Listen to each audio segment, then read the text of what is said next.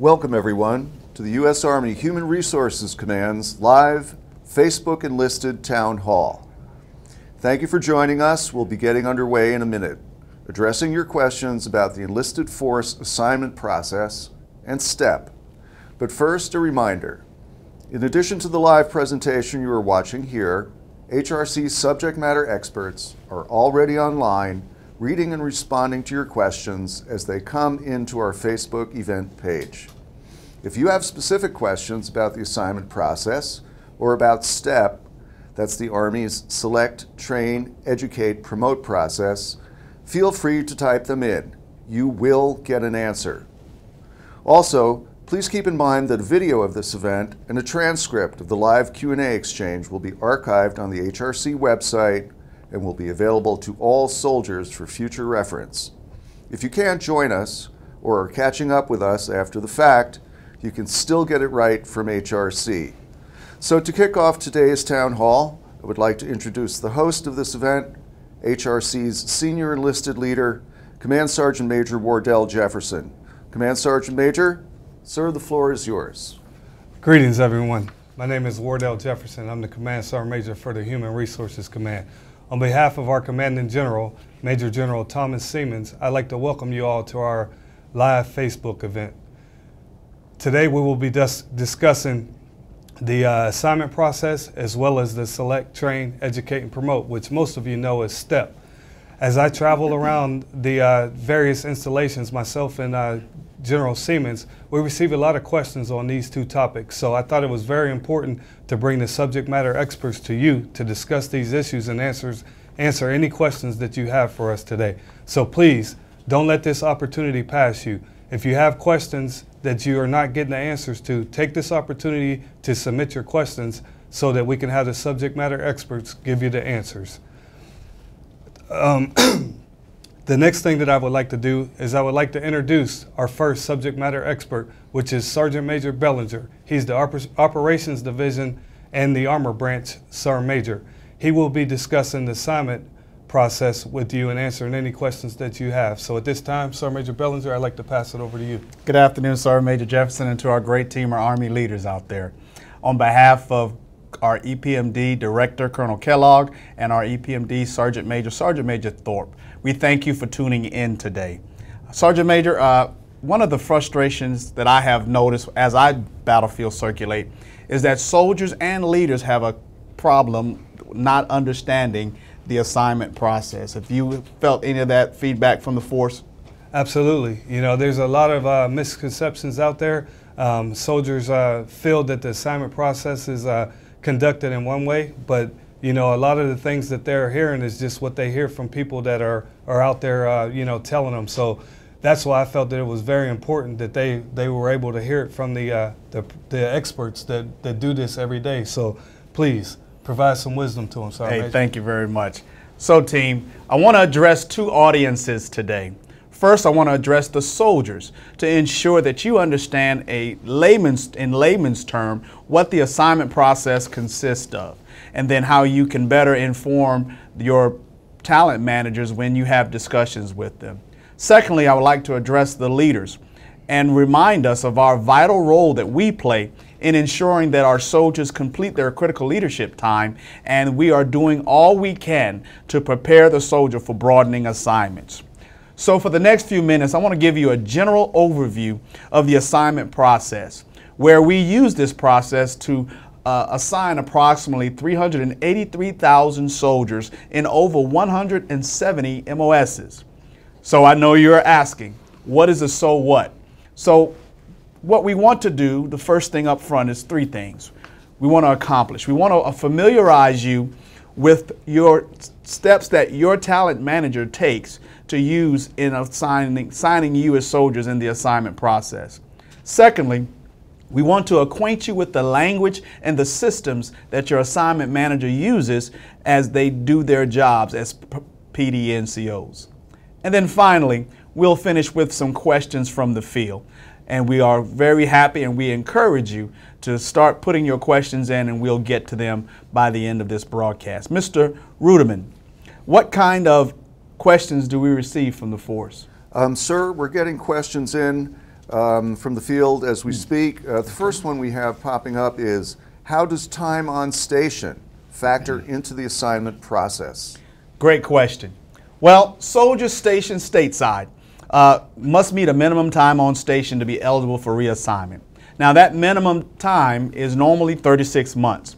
However, there are many exceptions to that 36 months requirement. There may be a soldier who has compassionate reassignment reasons. There may be a soldier who's in the Married Army Couples Program, or there's a high priority assignment that the soldier has been selected to go to.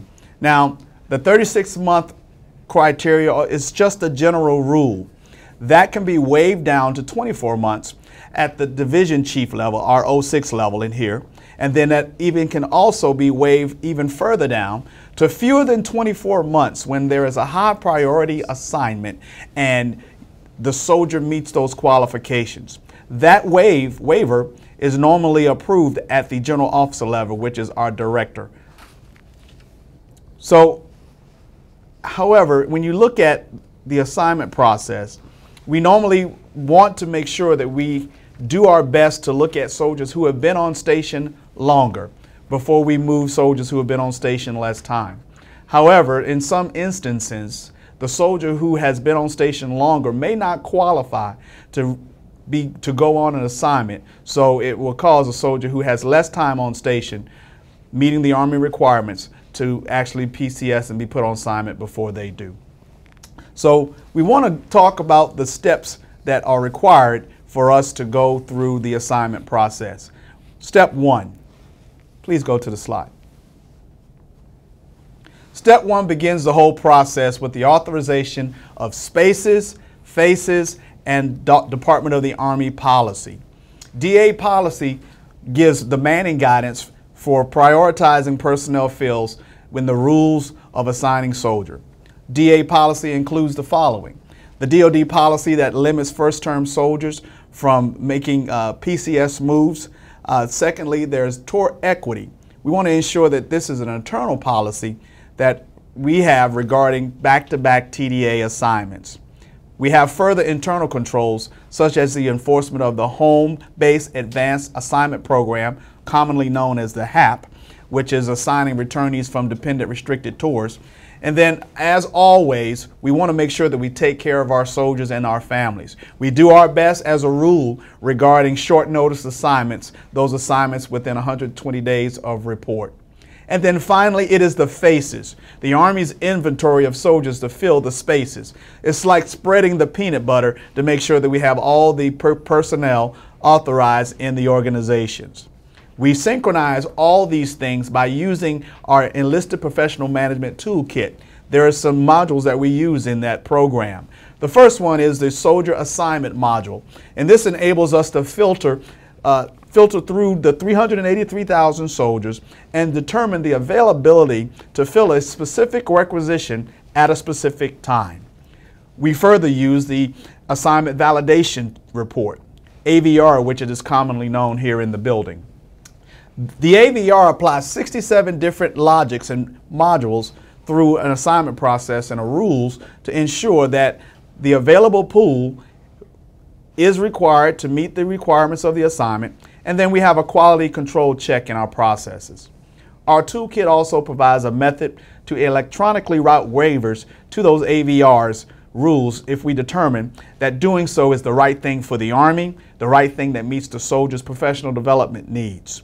These waivers vary in their approval authorities, ranging from the branch chief, which is the 05 level, the division chief, the 06 level, and the director of the EMPD, which is the 06 level.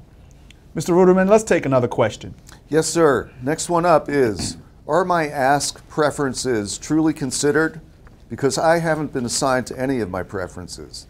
Additionally, I volunteer for assignments and ask, but I'm always turned down. Why?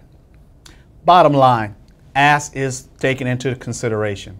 Assignments are determined by first, needs of the Army, your professional development requirements, and then the soldier preference. If we can cover all three of these things, then you will go on that assignment of choice. If one of those things cannot be met, Army requirements or your professional development requirements, then we cannot approve that assignment. bottom line up front, you must update your ask. Sergeant Major, any thoughts on the ask program? Yeah, that last comment you made there, Sergeant Major, is excellent. I can't emphasize it enough, the importance of soldiers updating their ask. As I go around, there's a lot of soldiers that say, you know, I don't update my ask because they don't feel that we use it here at HRC. But that, I'm telling you, that is not true. Ask is one of the first things that the assignment managers or the talent managers go to when they look at placing a soldier on assignment, because at the end of the day, we try to get the yes. If a soldier is requesting to go to Fort Benning and everything lines up, they meet the criteria, it's within their movement window, then we're going to try our best to get them to Fort Benning. But if a soldier doesn't update his ask and we go on that ask and we find a location that's there, and as long as it's in your ask, the assignment manager is going to try to get you there, so they've done their job. So it's very important that you do that. And then another key thing is time on station. You have to understand that sometimes what you have on your ask, it may not be available at your time that you're scheduled to be moved. So everything has to line up. You know, your movement time as well as you meeting the criteria for that particular assignment. All those things have to line up in order for us to send you to that location. Thanks. Thank you, Sergeant Major. So now the Ask Satisfaction Key program, the volunteer requisition module. This uses an in-depth logic to ensure that soldiers who are eligible for an assignment before you can self-nominate for that assignment. However, there are some challenges to that module. The challenge is that the logic does not take into account the unit's current strength, and it does not take into account the soldier's professional development needs. Again, in conversation and consultation with your assignment managers, if you are able to meet your professional development needs and the unit strength is not affected, then you can be nominated for that assignment. However, if it is not and you can't meet those first two gates for accepting and being nominated for that assignment, the branch manager is going to recommend that that assignment is not validated in the system and you can proceed on it. Now, the branch manager is just a recommendation. He provides a recommendation, and the recommendation is called another waiver is gone. It's put up through the system, and it is it's called a ask rejection waiver, and it is approved at the branch chief level. Thank you, Sergeant Major. Can we have another question? Yes, sir. Next question in from the field is, what are my options to PCS? Very, very bluntly. Thank you. Options to PCS change daily here. Assignment locations are based, one, again, on the Army manning requirements, on the soldier's professional development needs, and then on the soldier's preference, in that order. Let's go back to the slide to step 2. Step 2 is the enlisted assignment process, is the listed targets, and that's how EPMD plans and distributes the faces across the spaces in accordance with the DA policy and the CG's and the director's guidance. Step 3 is requisitions. Requisitions are built by the Readiness Division here at HRC, and they identify a particular targeted space at a unit to be filled by a specific MOS and grade. Moving to step 4, which is probably, Sergeant Major, the most important piece of this presentation, the assignment process. Assignments are generated when the career divisions assign a face to a requisition. Let's have another question, Mr. Ruderman. Yes, sir. Next one in from the field is, I am currently stationed at Fort Huachuca, would like to retire at Fort Jackson when I hit my RCP in 12 months. I have not submitted a request for retirement, so why can't I move? Well, in order to PCS from one CONUS location to another CONUS location, a soldier must have 24 months remaining, or a service remaining requirement of 24 months to move. One more question. Sir, several people are writing in asking, what broadening assignments are available, and do I qualify? It depends upon the MOS, but most MOSs are authorized drill sergeants, AIT platoon sergeants, which is a 24-month assignment. Recruiter duty, which is a 36-month assignment. And instructor writer developers, which is also a 36-month assignment. Now, these normally require sergeant promotables through sergeant first class. But there is also equal opportunity advisor, inspector general Office, and professional development NCOs at the rank of Sergeant First Class. Qualifications for these broadening assignments is listed on the HRC website, and during consideration of these nominating positions, your managers review your records to ensure that you qualify to meet these assignments. Sergeant Major, that's one topic that I'd like to get your feedback on. When it comes to broadening assignments, I believe soldiers have a responsibility to ensure that they are doing all they can to qualify for these broadening assignments. Our current pool is very small, and which requires us to only focus on a very small pool of soldiers who are eligible. Any thoughts on that as we attempt to encourage our force and our leaders to prepare soldiers for broadening assignments? Yes, I tell you, one of the biggest disqualifiers for these broadening assignments is the background screening that we must conduct here at HRC, as well as the Department of the Army. A lot of the soldiers fail to meet the criteria because they have the derogatory information in their records, and that will automatically disqualify you from serving in a lot of these positions, the ones that we most commonly call positions of trust. So the first thing that soldiers can do is ensure that they are doing the right thing and they avoid getting any derogatory information in their records. The other thing that you can do in order to make yourself competitive for a broadening assignment or broadening opportunity is to become certified within your career management field or your military occupational specialty, your MOS, because there's a lot of soldiers that they want to go out and do broadening assignments, but they have failed to become certified within their MOS. So therefore, their promotion opportunities are a little bit limited. So another thing that soldiers need to understand is if you are selected to go out and do a broadening assignment, a lot of these typically run 2 to 3 years assignments.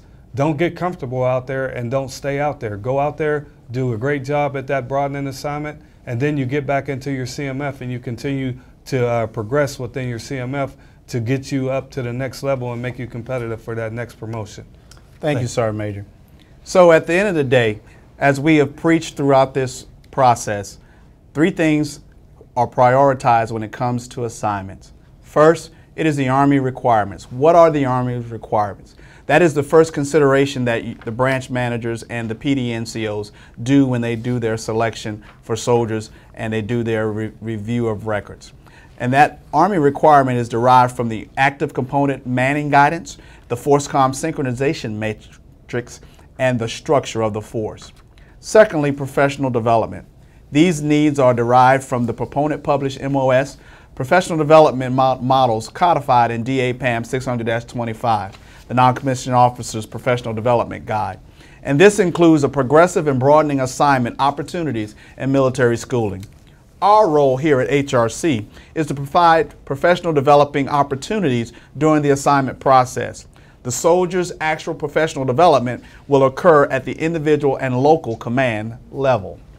And then finally, and most importantly, what is the soldier's preferences?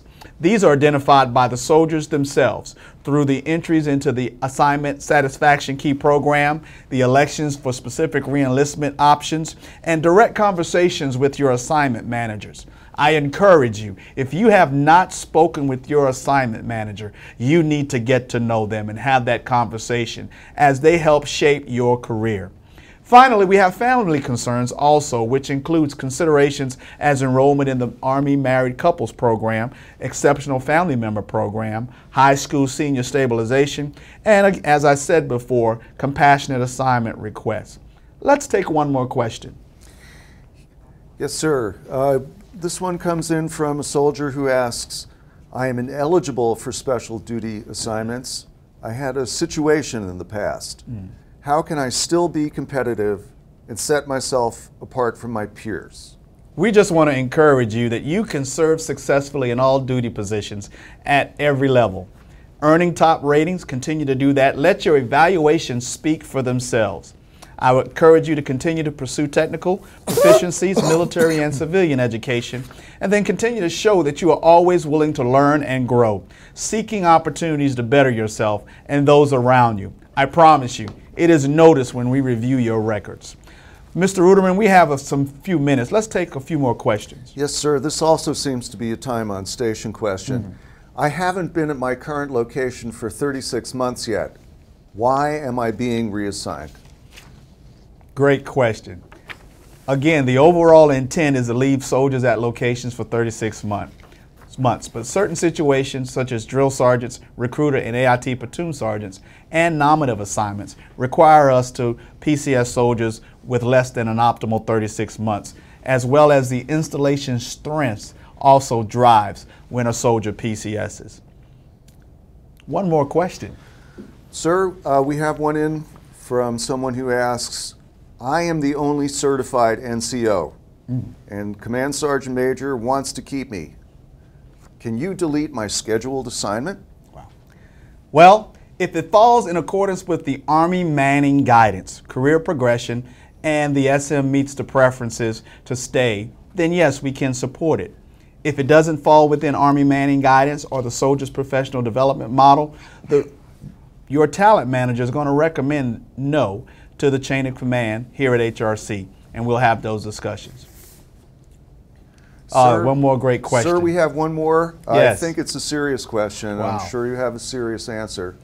How do I get out of drill sergeant duty? That is a great question. Drill sergeant duty is 100% priority fill. Being a drill sergeant is one of the most important jobs in the generating force. And our Army needs qualified soldiers in this all-volunteer force to be capable of training other soldiers to fight and win in this complex world.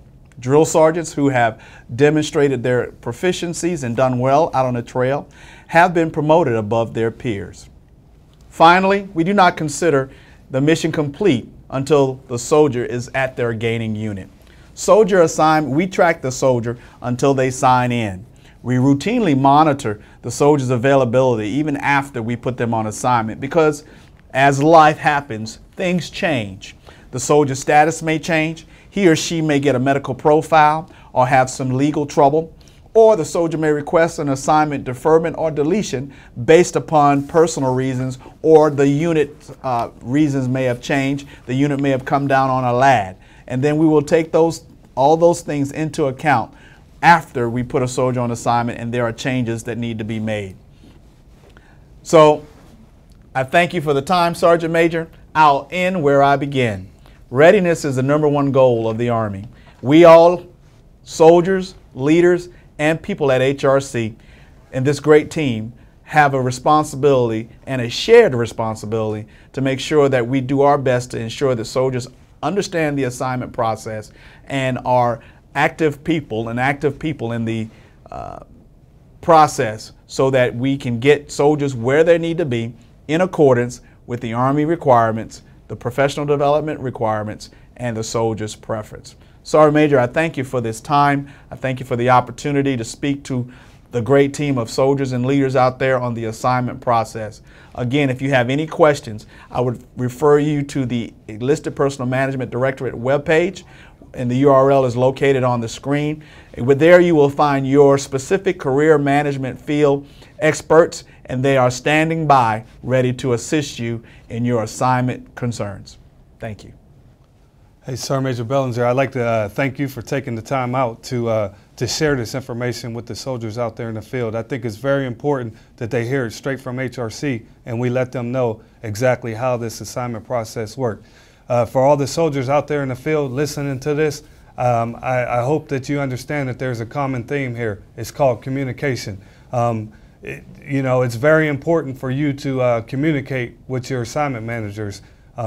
As Sergeant Major Bellinger stated, you can go on the website, you find your career management field and your manager by your skill level and grade, and reach out to them. You can't come here because of your geographical location, but you can always give us a call. And if for some reason the assignment managers are away from their desk working issues for other soldiers and you don't reach them by phone, email. And email your assignment manager, but look for that PDNCO, that professional development NCO, and CC them as well, so that way you're bound to get one of those individuals to reply back to you. But as we continue on with this town hall, you're going to understand that communication is the key to success there. Yeah. So Sergeant Major Bellinger, once again, I thank you for joining us and sharing this information with the soldiers to better set them up for success. Mr. Ruderman, back to you, sir. Thank you, sir. And thank you, Sergeant Major Bellinger. Again, we would like to remind everyone that HRC staff are reading and responding to your questions as we conduct this event, and they will continue taking your questions after we wrap up the live video portion of our outreach. If you are just joining us, we are broadcasting live today to the field from HRC headquarters at Fort Knox. If you missed today's broadcast, a video of the entire event and a transcript of the live Q&A from our Facebook feed will be posted to the HRC website for everyone's future reference. Moving ahead, I want to turn the floor over again to HRC's Senior Enlisted Leader, Command Sergeant Major Wardell Jefferson. Sir? Thank you, Mr. Ruderman. All right, now moving along with the next topic. Another very important topic that's near and dear to everyone's heart and career is the Select, Train, Educate, and Promote, which I talked about, everybody knows by STEP. I have today with me Mr. Bailey. He's the chief of the Enlisted Schools branch, and he's going to share some information. As I stated up front, it is very important that you listen to this information because everything that we're discussing today affects your careers, and your careers affects your family. So we think it's very important, or we feel it's very important, that we provide you the information to give you the best opportunity to continue to progress throughout your career. So Mr. Bailey, I'd like to thank you for joining us and sharing some information, and I would like to turn it over to you. Okay, thank you, Sergeant Major. Good afternoon, Sergeant Major Jefferson and the great Army team. My name is Jesse Bailey. I'm the Chief of the Military Schools Branch, and on behalf of the EPMD leadership, it's my pleasure to be here this afternoon to talk to you about STEP and how it has changed the way we schedule soldiers for ALC and SLC. STEP was established by Army Directive 2015-31. The directive revised how the Army promotion policy for enlisted soldiers in the regular Army, National Guard, and the reserves. The directive links structured self-development and the NCOES system to subsequent promotion. In order to implement STEP, HRC has had to change the way and change our methodology on the way that we train soldiers and how we schedule soldiers for ALC, SLC, and BLC for the AGR. This has led to numerous questions and phone calls from soldiers and leaders in the field. And I'm happy to be here this afternoon to discuss this with you and shed some light on how we schedule soldiers for STEP. Next slide, please. Okay, this slide depicts how soldiers are scheduled for school and promoted. In column 1, you'll see what promotions. In column 1, you'll see what promotions a soldier is scheduled for. And column 2 is what requirement for that soldier to be recommended for promotion. And in column 3 is what is required for that soldier to be promoted. Now, you'll notice for the Master Sergeant in column 3, it says that MLC is required. MLC won't be required for Master Sergeant until the calendar year 18 promotion list comes out. And currently for Sergeant Major, the requirement for recommendation for promotion is only SSD 4, and for recommendation and for promotion pin-on, it is the Sergeant Major's course. CSM Jefferson, do you have anything to add? Yes, Mr. Bailey. One thing I'd like to highlight off of that slide is, as he stated, the Master Leader course will not be effective until the results of the calendar year 18 board results are released. So with that being said, if you are currently wearing the rank of Master Sergeant or First Sergeant, you are not going to be required to attend that course right now. But all individuals that come out on that list for Master Sergeant on calendar year 18, there will be a requirement for those individuals to attend the Master Leader course. That will become their PME requirement under this new STEP program. Thank you, Sergeant Major, because we do get a lot of questions from current Master Sergeants asking if they are required to go to the Master Leaders course. And as the Sergeant Major stated, they are not required until the next promotion list of Master Sergeant comes out. Okay, Mr. Ruderman, can we have the first question from the field? Yes, sir. Mr. Bailey, the question we have is, how will soldiers be scheduled for ALC and SLC? Great question, and that's one that we receive in our branch quite frequently. Soldiers are scheduled for NCO PDS based on priority. For ALC, a soldier is scheduled based on the highest promotion points and by MOS. For SLC, soldiers are scheduled by the lowest sequence number. And so that's priority 1. For priority 2 is those soldiers that are in priority 1 but have been identified for deployment, short tour, or a unit rotation. Priority 3 are those soldiers that are in the legacy backlog and that are deemed at risk for QMP consideration. And that is that soldier has 24 months time and grade. And we do our best to try to schedule these guys for school, but based on the number of seats that we have available, those soldiers are the third priority and may or may not be scheduled. Priority 4 are those soldiers in the legacy backlog with less than 24 months. And we do our best also to try to schedule them, but like I stated before, priority 1 and priority 2 take precedence. Priority 5 are those train ahead soldiers that are not in a promotable status. And basically, if we run out of soldiers in order to schedule and fill up all the classes, then we start scheduling the priority 5 soldiers. So I bet you have anything to add? Mr. Bailey, yes, I'd just like to add a couple comments to priority number 3 and priority number 4. When STEP originally started, we were looking at soldiers, the legacy soldiers that had 37 months time and grade or more for priority 3, and then 36 months time and grade or less for priority 4. As you can see from the slide, that has changed. It's now 24 months or more, and then 23 months or less. Now, some of you may be saying, what is legacy? Legacy are those soldiers or those NCOs who have a data rank that was prior to STEP coming into effect of 1 January of last year. So those individuals, we call them legacy because they were promoted prior to STEP coming into effect, and they still haven't gone to school yet. Thank you, Sergeant Major. Mr. Rubin, next question. Yes, Mr. Bailey, one soldier writes in asking, what happens if I receive a profile or can't attend school?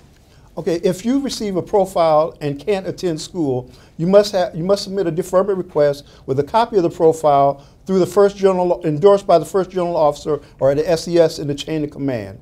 That request must state when the soldier will be available to attend the next class. I would also like to add that all deferment requests, whether they're operational, compassionate, or medical, must be endorsed by a general officer or the SES before they come up to us. So, do you have anything? That's great. You covered it. Okay. Next question, please. Sir, next question in from the field is, I recently graduated from BLC, ALC, SLC, but my ERB is not updated to reflect course completion. How long does it take to update? Okay, that is a frequent question we get in the branch. Typically, it takes 10 to 14 days from the time a soldier graduates until their email poll or their ERB is updated or is updated in EDAS.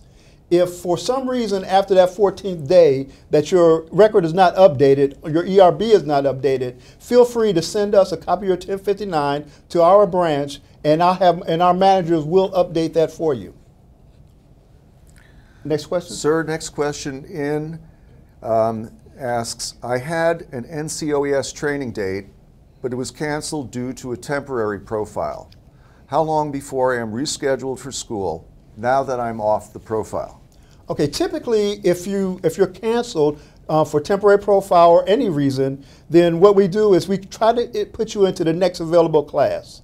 But you know, it's still based on your sequence number or your promotion points. But everything depends on when, if for temporary profile, when the profile expires. And still, any request still has to be endorsed by the first general officer and sent up to us by, like I say, by the first general officer or an SES. Sir, we have another question. It is, if I am in the backlog, when will I be rescheduled for ALC or SLC? Soldiers in the backlog are the third and fourth priority. And we will reschedule you if there are seats available. A lot of times in some MOSs, there are no seats available, but in some MOSs, we can be able to get to you as soon as possible. But understand that we are going to try our best to get every soldier scheduled for school. Next question, please. Sir, we have a couple of more. Next one up is, what is the sunset clause? Okay, The sunset clause is applicable to soldiers that were selected for promotion on the calendar year 17 Sergeant First Class list and all following Sergeant First Class and Master Sergeant lists. Basically, it states that if you have not completed SLC or whatever requisite course by the 24th month, that the first day of the 24th month, that you could be administratively removed from the list. Now, if you have not completed SLC based on no fault of your own, by the 17th month, you can request for a training deferment. And that training deferment comes through us, through the first general officer, endorsed by the first general officer, and then that will allow us to be able to go ahead and try to schedule you for the next available class. So for each month that you were not able to go to school, you'll get an additional month to stay on the promotion list. Sir, I think we have time for one more. Next one in is, when will soldiers be scheduled for the Master Leaders course, or MLC? Okay, the Master Leaders course is a 2-week course that would be taught at 6 locations: Fort Bliss, Fort Campbell, Fort Bragg, Fort Stewart, Fort Hood, and JBLM Lewis. Now, in FY17, we are teaching 6 validation courses. On 1 October of 2017, then those schools will start training 10 courses per school with 32 people in them. MLC will become a requirement for promotion pin-on to Master Sergeant with the release of the calendar year F18 Master Sergeant list. So right now, what we're trying to do is build up a bench. We're trying to schedule soldiers that may become promotable, and we hope they become promotable. And between now and that list, release of that Master Sergeant list when it's released. So, do you have anything else to add to that? Nope. No. Okay. So finally, I think that is all the questions we have from the field. Yes, sir. Okay, finally, I hope that this has helped give you a better understanding of how soldiers are scheduled for school. If you have any questions, don't hesitate to either call or email one of my branch or my quota managers at the Military Schools branch. CSM, thank you for allowing me this opportunity and time to talk about STEP, a little bit about STEP scheduling. Yes. Mr. Bailey, I'd like to thank you for taking the opportunity to come out here and talk to the soldiers and inform them of this process. It is still a fairly new process, and there are a lot of questions out there, and I really appreciate you coming to take this time to do this. Thank you. To the soldiers out there in the field, I'll tell you, it is very important. We always talk about, we have leaders who assist us with managing our careers, but I'll tell you, you are your best career manager, and the way that you can assist yourself by being your best career manager is to become knowledgeable on all the things that affect you, your career, as well as your soldiers and their families. All these changes and everything that's coming out within our Army, if you sit back and you wait for someone to give you that information, all you're doing is hurting yourself. The best thing that you could do is take initiative, read up on it when you see these MILPER messages coming out, or you're seeing senior leaders, the Sergeant Major of the Army, the Force Com Command Sergeant Major, or the TRADOC Command Sergeant Major coming into your areas and conducting NCO professional development sessions. Go out and attend those and take notes, and also take the opportunity to ask questions while you have those individuals in your area. If you let senior leaders come into your areas and talk about things that are affecting you, your soldiers, and families, and you don't take the opportunity to ask some questions, you're doing yourself a great injustice. You definitely need to do that. As I stated earlier, communication. Communication is the key. With your assignment managers as well as with the schools branch. I always tell leaders, there's nothing that HRC cannot work out for the soldiers and their organizations out there, but we need to know about it earlier. If you contact us early, let us know that there's an issue, then we can assist you with working through these problems. But the key is you got to understand that you're not always going to get it your way. The Army requirements and readiness drive everything that we do here at HRC, and that is our primary mission. But as stated earlier, if we have the opportunity to accomplish the Army mission with readiness and take care of the soldier's preference and family all in the same transaction, we will do that. So just make sure that you get engaged, talk to your leadership, educate yourself, and communicate with HRC. And expectation management is the biggest thing, is just knowing that you're not always going to get exactly what you want. Thank you. Thank you, Command Sergeant Major, and thank you very much, Mr. Bailey. We're drawing to the end of this live video portion of our town hall, but we would like to remind everyone presently online that HRC subject matter experts are answering your questions at this moment and will continue responding on our live feed for the next hour or so. If they cannot respond to you today, our assignment, step, and promotion experts will respond to the Facebook feed of this event until everyone who has asked a question gets a response.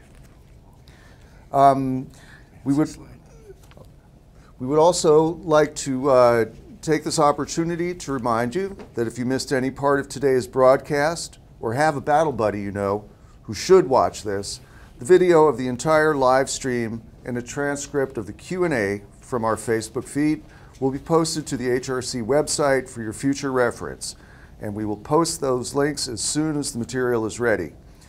Command Sergeant Major Jefferson, thank you very much, sir. I'd like to announce to the force at large that HRC will be conducting a similar live Facebook event. We're shooting for sometime in May, and the subject will be centralized promotion process. So thank you all for joining us today. Please come back and check with HRC for the results of today's event, and tune in the future for additional information that will guide your Army career. Thank you for joining us to Get It Right from HRC.